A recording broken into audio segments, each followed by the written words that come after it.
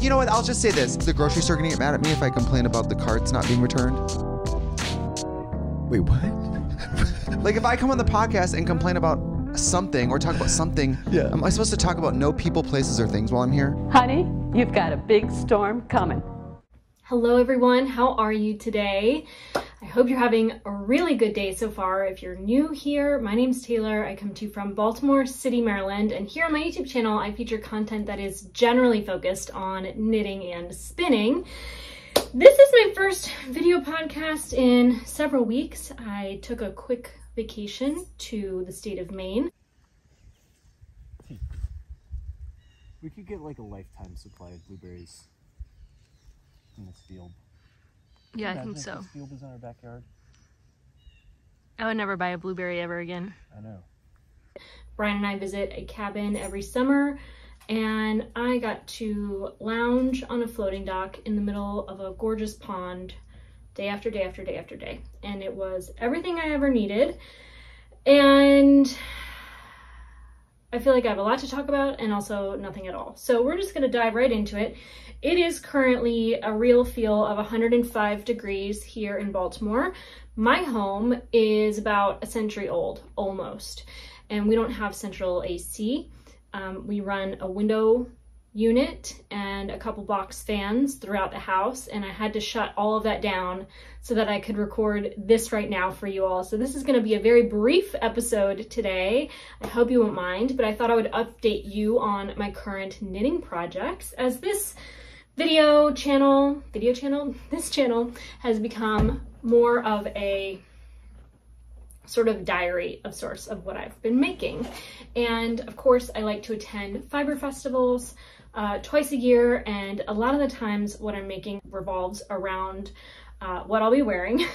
So I'm not as, I would say, devoted to the craft as I had been in years past. I think that I found a lot of comfort at the end of the day pouring a drink and sitting down to knit.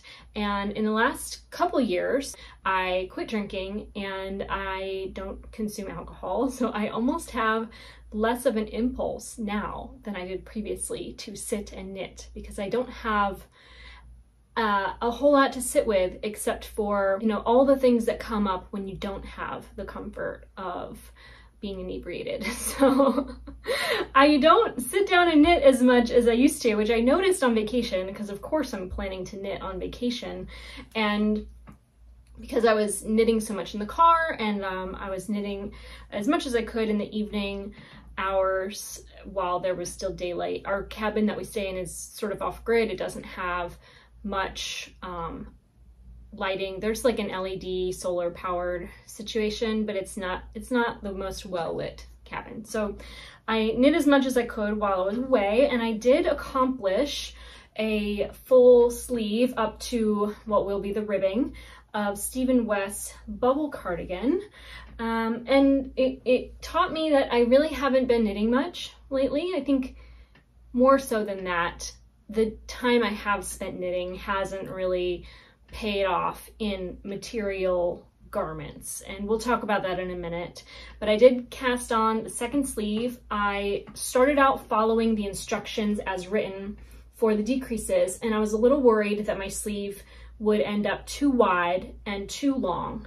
So I immediately flipped from decreasing every like fourth round to every other round for a while. And then right around, I wish I had marked it, I think it was here, I switched to decreasing for twice within each color row. And I sort of wish that I had increased at that rate throughout the entire sleeve, because it does have a little bit of a, in my opinion, I feel like it has a little bit of a hump here. But I'm just gonna knit the second sleeve exactly as the first sleeve, because it is what it is, and I can probably block it out a little bit at the corner here and just stretch it so that it looks a little bit more like a gradient sort of situation, if that means anything. I don't know. But here is my current bubble cardigan. As you might already know, The ribbing will be done in a solid black, which I think is going to really ground all of this bright gradient color situation. I did weave in all of the ends to the armholes, and I've woven in almost all of the ends to the sleeve as I worked the sleeve. So even though I have a fair amount of ends to weave in still along the front side after the sleeves, it really didn't take all that much time, and I'll probably first knit the second sleeve, then, or at the same time, do the ribbing of the first cuff, the ribbing of the bottom hem, and then last I will sew in these ends and then pick up and knit the collar. I do think that finishing this before Rhinebeck so that I can wear it to the festival will be quite a task. If I could just maybe, this is me setting unrealistic goals for myself right now, but if I could knit the second sleeve through potentially the first week of August, that would give me time to, I'm not even going to do this to myself. I'm just going to try to sit down and knit today. I'm going to try to sit down and knit tomorrow, and we'll see what progress I make before the week ahead. And then I think I should try to structure my time Monday through Friday like I did with my spinning goals sort of era prior to the Maryland Sheep and Wool Festival. I wanted to spin a full skein of yarn every week, and I was successful in that most weeks. I think it was like 5 out of 6 or 7 weeks I had done that, and I had a strategy, and my strategy was to accomplish one goal 3 days a week so that I was ready by Friday at the latest to ply, and that allowed me to succeed in my goal. So I need to figure out what my strategy is for knitting this before October 21st, which is when I intend to wear this garment. I also would very much like to make a matching t-shirt to wear beneath it. I hope to knit a t-shirt that has about 5 or 6 of the colors that are worked into this. And I'll talk about that later once it's started, if it is started. But a fingering weight, oversized garment is, I mean, obviously I'm not casting on to knit it right now, and I have a good amount of it done, but it's still daunting nonetheless. There's just so many stitches in every single row or round, and it's a lot. And I really hope to wrap this up by then so that it's over. I've been working on this for well over a year now, and I'm just ready to wear it. I'm ready to have this in my wardrobe, and I'm tired of looking at it in my knitting bag because there's so many skeins of yarn involved in making this. It's a lot to lug around. I try to pick out the colors I might get to if I take it anywhere, but every time I've taken it anywhere, I pretty much never work on it. I'm not sure why, but it's been a little bit of a slog. I made some good progress working on this sleeve while we were away. I think having sort of just got back into the groove of knitting again, at least that's how it feels, I was able to do enough, you know, not a ton, but enough. And I have a couple projects here I thought I would just give you a quick review on while I have your attention. This is not it. This is the, I'm not sure how to pronounce it. It's D''AISI, I think. It's a pattern by Natasha Hornby. That's not it either. Where did I put this? Oh, it's in the other room. I'll be right back. I have made some progress on this. I did bring it with me when I was away, but I hadn't worked on it. I'm at a point right now where I need to knit a welt, and I've already knit a few welts, and I know exactly how tedious it is, but this welt has a lot of stitches. It goes all the way across basically the bottom, up around and back. So it's sort of a lot of work, and I just haven't had the headspace to accomplish that. But essentially for this pattern, it's all crumpled up, I'm sorry.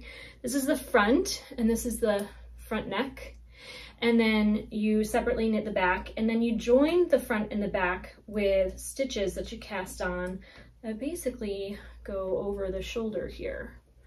So I've knit about that much, and suddenly I'm concerned that this might be too small, but I think it all should turn out well. I have an immense amount of faith these days in blocking.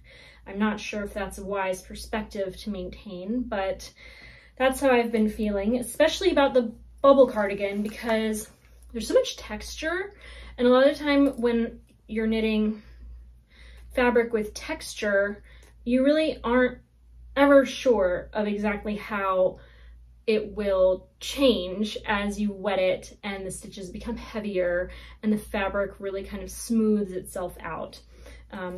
The bubble cardigan is oversized by nature, so I'm not at all anxious about it not fitting, but all of a sudden I'm a little anxious about this not fitting. I did choose the size smaller than I would have picked based on the measurements because I heard tell, I'm not sure if it was in the comments of a video or on a project page, but I heard someone say, I think it was in the comments, that they knit this pattern and they felt like it came out a little bigger than they had hoped. And well, I'll just have to sit down with a second gauge measurement and do a little math, but that's that. Lastly, I wanted to show you, I was going to knit a self-designed drop sleeve t-shirt. It was going to be a v-neck with a collar, and I started working on the back panel to basically do a little bit of a, I guess I was going to do it in a square rectangle, which I don't know would have been smart. I should have probably given some shaping to it,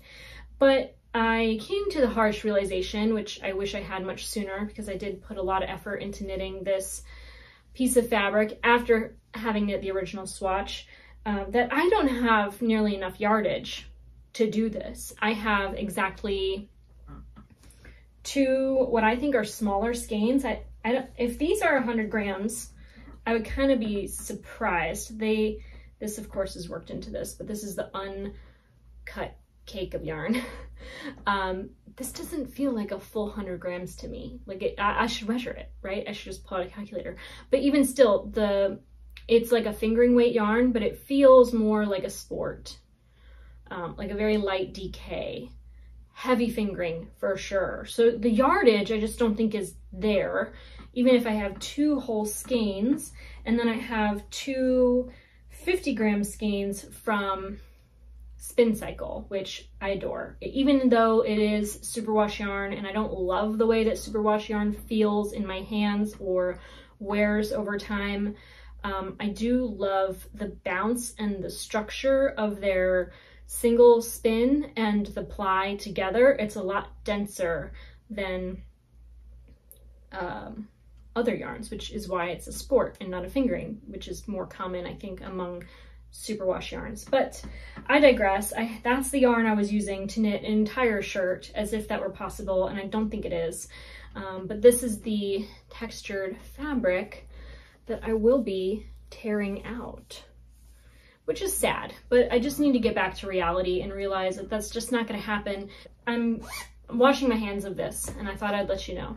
I went through my wardrobe, and I've decided I'm going to rip out this sweater. It's a lovely sweater. It just fits a bit strange. I'm not going to put it on because it's so hot, but as you can see, the shoulders are a bit broad, and I have broad shoulders. If you've listened to me say anything about my shoulders, you know that I love a lot of room in my shoulders, but the shoulders to this sweater just feel not flattering. I think maybe just because of the way I did use a DK weight contrast yarn, so it's a little heavier than the fingering weight main color yarn, which I thought would be fine, but I think it added just enough bulk that it minimized the drape, and it didn't quite drape as well. I also feel like the sleeves are a little bit long, but the cuff was not knit long enough to roll the sleeves up and it look pleasant. When you roll it up, you see the reverse stockinette mostly. So I'm just not in love with it. I don't like the way it fits. It's also very cropped, where I feel like this is a good style for a larger bodied person who has a shorter waist. They can throw a sweater like this on over any dress, any skirt, and it's really flattering. A lot of the times they have a bust that kind of fills in the width of the sweater, which I feel like I just don't have. To me, this sweater looks ill-fitting. I don't feel confident wearing it. And I think that's all that matters, is if I don't like wearing it, I don't need to keep it. The yarn is still very lovely. It's a farm yarn. They're both farm yarns from different farms that I've picked up from New York Sheep and Wool Festival. And this is Fox Hill Farm, I think. You can really only find their yarns there. Maybe you can buy them over the phone, or they might have a website, although I don't think they do. This was, it's another farm yarn inside the barn, usually is where their booth is. They have just natural color. These are both natural color Cormo yarns. Oh, this is a merino yarn in the contrast, and the main is Cormo. It's not the softest Cormo. It's comparable to the Elsa wool Cormo yarn that I love and adore, and it's usually like $22 or $24 a skein, based out of Canada. But this color is a little bit warmer than the Elsa wool. Elsa wool has a gradient of options from white and light gray to more medium and charcoal grays and even a brown. But this is more of like a fawn color. So I'm gonna tear this out. I'm gonna save it for something else one day.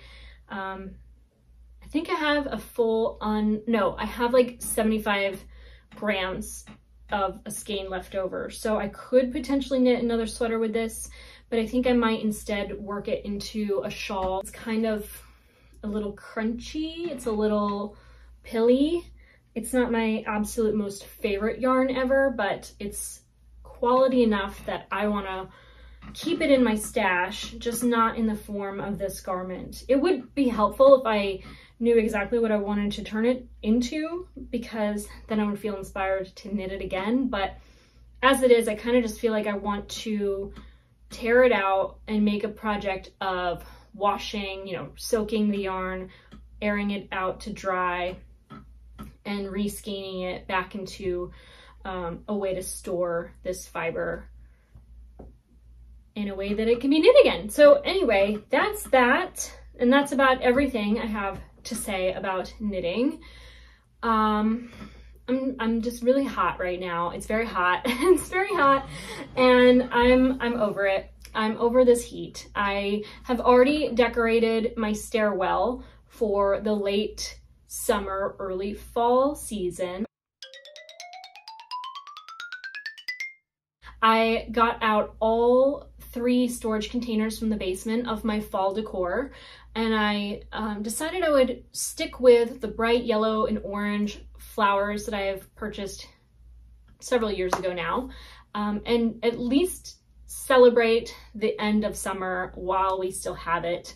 I kept and put back into the basement all of my pumpkins in storage, so I have just one new pumpkin on display in our home. When it's fall season, I really go all out with the decor, and then I'll transition it into winter seasonal decor. And I really have found a lot of joy in doing that the last couple years, because as it gets colder here in Maryland, the days get shorter. It can become a little depressing when you like don't get out of work until after the sun is set, and there's no time to roller skate in the day, and etc., etc. But that's months away still, but I'm already excited to blow through this summer season. I'm not the biggest fan of summer. I'm a fall, winter girly, and I'm ready for it. I will just mention while I have you that I have in this bag here the yarn I've set aside for that Taylor Swift chevron tank top that I talked about. This is just one of many white skeins for the main edging, but I didn't have the needles that I definitely wanted to knit it with, but I did purchase, this is my vacation haul. Normally I gravitate towards a 32-inch when it comes to fixed cables.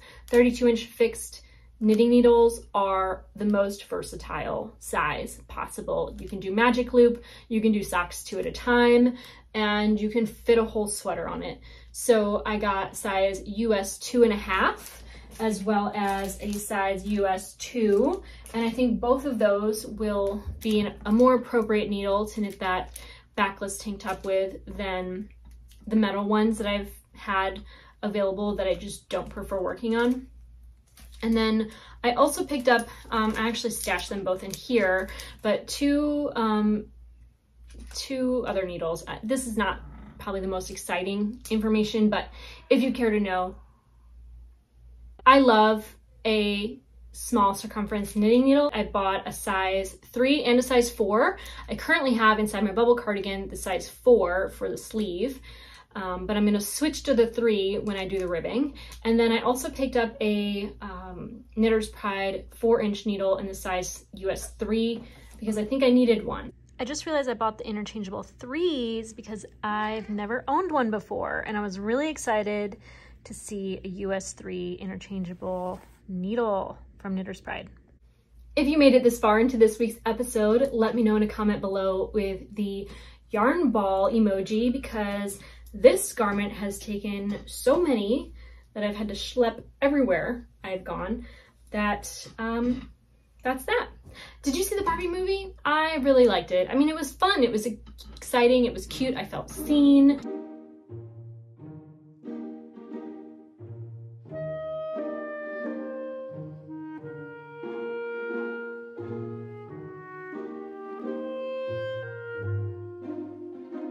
Anyway, that's that. That's it for this week's episode of the Thread to Mend podcast. I want to thank you all so much for watching. And if you want to find me on social media, my name is Taylor E. Owen on, what are we on? We're on Instagram, Threads, Ravelry, those places. You can find me on social media. And I hope you all have a wonderful day, a wonderful week. If you enjoyed this video, please give it a like, and don't forget to subscribe and ring the bell for notifications for all my future videos. And I hope you all have a wonderful day, a wonderful week, and that you all take care.